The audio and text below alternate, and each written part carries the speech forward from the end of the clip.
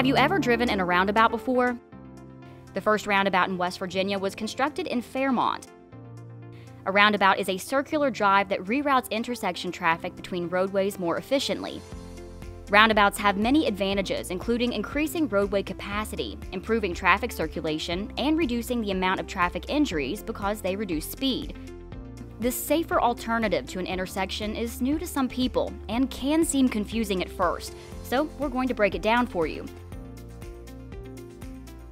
It converts all entry movements into right turns. No matter where you want to end up, when you enter the roundabout, your first move will always be to the right. Once you enter the roundabout, you'll be able to navigate to the exit you need. There are no traffic signals or stop signs, but there are yield signs at every entry to the roundabout. As you approach the roundabout, think about which direction you need to travel, and then pull into the marked lane that will get you there.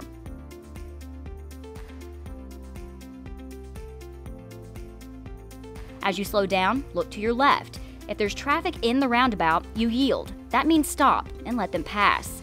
When the traffic is cleared and there's an opening, enter the roundabout moving to the right. Next, slow down.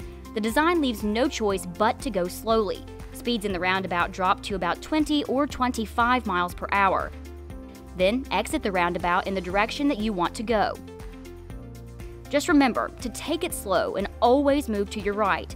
Following these simple steps leads to fewer accidents and safer intersections.